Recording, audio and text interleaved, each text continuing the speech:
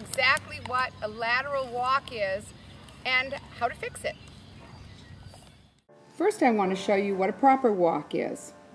A walk is a 4-beat gait. There's no suspension because there's a foot on the ground at all times. Say the horse starts with his right front, followed by his left hind, left front, and right hind. In a lateral walk, there's a rhythm disruption.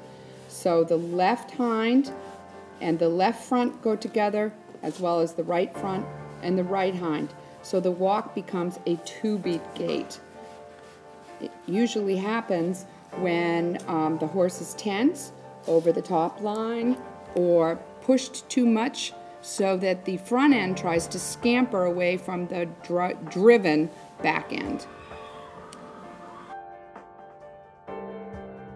Use of cavaletti helps break up the unilateral pairs.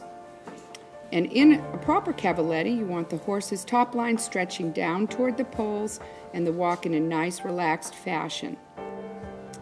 Things that can go wrong at home while you're doing this is the horse can stiffen in his back and lose his relaxation. He's not looking down at the poles, so he kind of wants to trip.